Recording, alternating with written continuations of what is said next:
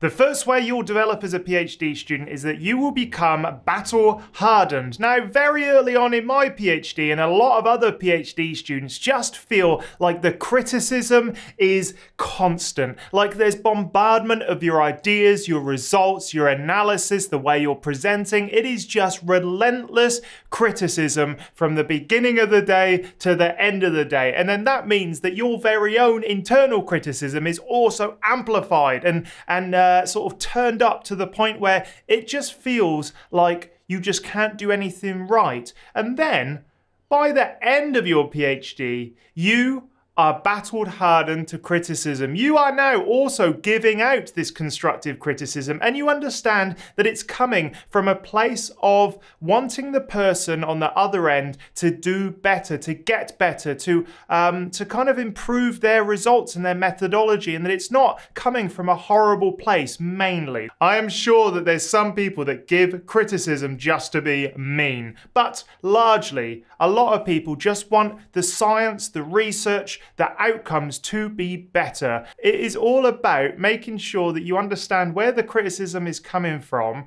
how you can take that criticism on board, improve your own process and understanding, and then move forward. That's what it's all about. And you're able to do that much easier at the end of a PhD because you've seen it all. You realize the world isn't going to end. You realize that it doesn't affect you as a person. You realize that it is just part of the process, and you carry on with your research, maybe adjusting a little bit to take on the criticism that's just been sort of thrown your way.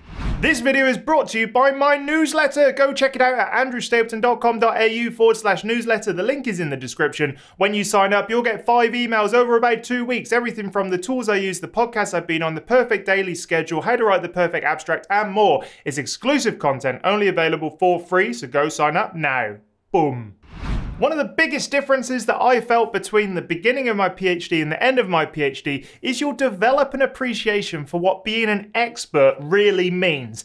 Now, when I first entered my PhD, I was too cocky, I think. I think I was just like, yeah, I've got all of the top grades and I'm able to do this. And, you kind of feel like, okay, you're at the beginning of becoming an expert, and that cockiness, that sort of brashness really gets mellowed out as you fail and fail again. And then towards the end of your PhD, you realize what being an expert really feels like, and it's nothing like you thought it would be. For example, you are now essentially an expert in failing in all of the different ways in a tiny field. You also understand what you know and what you don't know, and also what you can pass comment on. One thing when you were entering a PhD, I did such a broad sort of chemistry degree that I felt like, yeah, most chemistry topics I could have an opinion, or, I could answer questions on. And then as you do a PhD, you focus in and you really understand where the limits of your knowledge lie. And you're quite happy actually to say, well, that's outside of, my zone of expertise or whatever. So, I'm not really comfortable with that, but here's some ideas.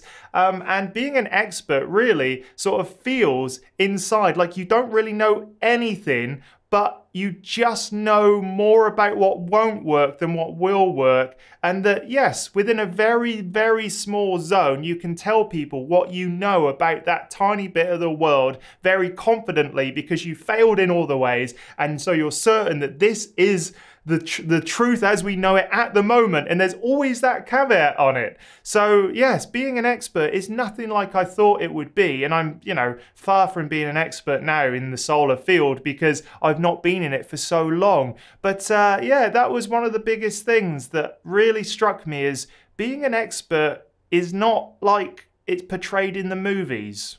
Another thing that really develops throughout a course of a PhD is the relationship with your supervisors. At the very beginning of a PhD, a supervisor is like this kind of godlike figure that hovers over your research, tells you what to do, prompts you and pushes you in the right direction.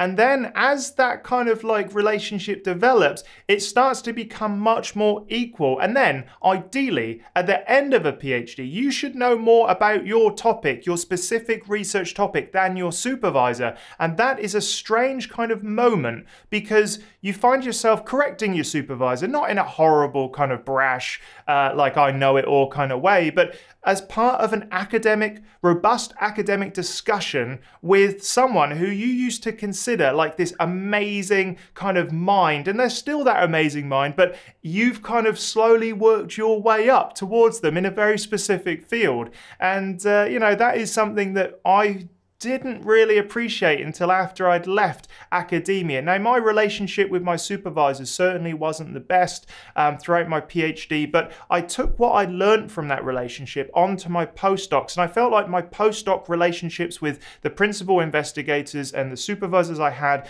in my research career after my PhD were so much better, because I'd really learned about what an academic relationship really is, how it develops, how you kind of communicate effectively with someone who's kind of partly your boss, but also partly a peer. And it is a very complicated kind of relationship to balance, I think, but you certainly get much better at it. And then towards the end of your PhD, those discussions are so fulfilling, because it really is two-way street. It is less kind of like top down, and that is something that develops really nicely, I think. If you've got a good supervisor, that is. Some of them are just assholes the whole way through.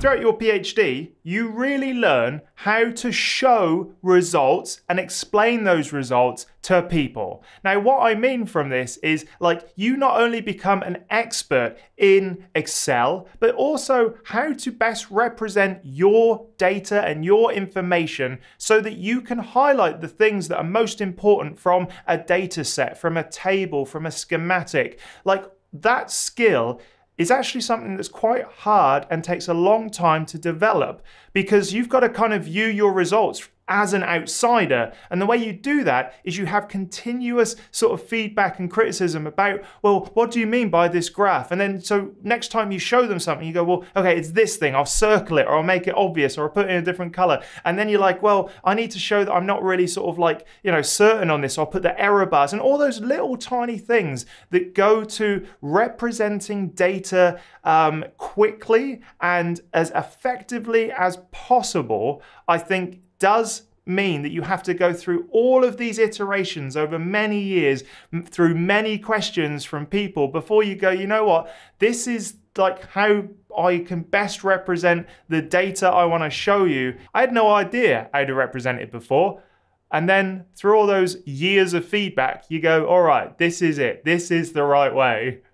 Another thing that really develops throughout your PhD is your ability to scan academic papers.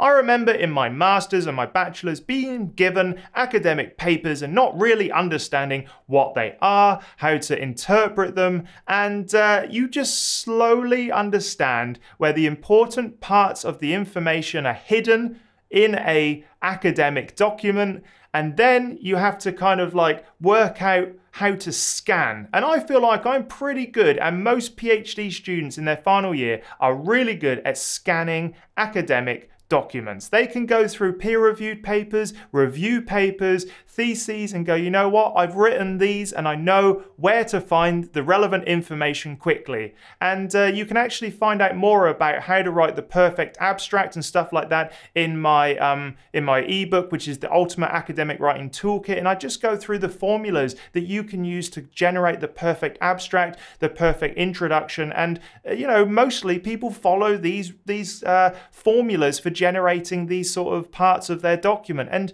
once you get familiar with them, once you've written them, once you've scanned hundreds, if not thousands of these documents, it's just easy to get the information you need from an academic document, because you don't read it like, a science textbook going from the beginning, the first sentence to the last sentence. You jump around, and finding that information is something that becomes much easier after you've practiced it throughout an entire PhD.